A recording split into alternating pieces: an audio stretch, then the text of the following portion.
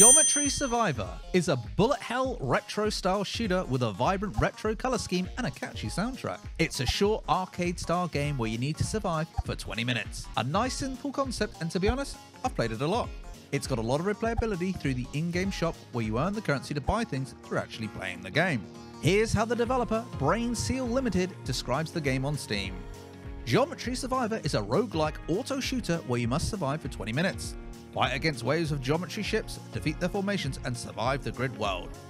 Now that's short, but honestly, I don't know what else you could really add that would actually add any value to it. The controls are simple, WASD or the arrow keys. The game automatically shoots for you, and the power-ups add another level to the gameplay. There's a wide variety of power-ups you can collect that go from great to absolutely bloody mental by the time they're fully powered up. Geometry Survivor starts super simple for the first minute, which acts as a tutorial.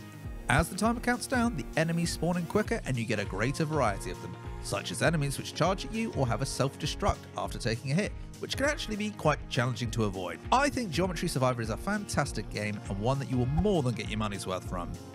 I would like to think the developer will add a few more game modes to spice things up a little, but even if they don't, it's still a great game and one I will definitely be playing again for sure.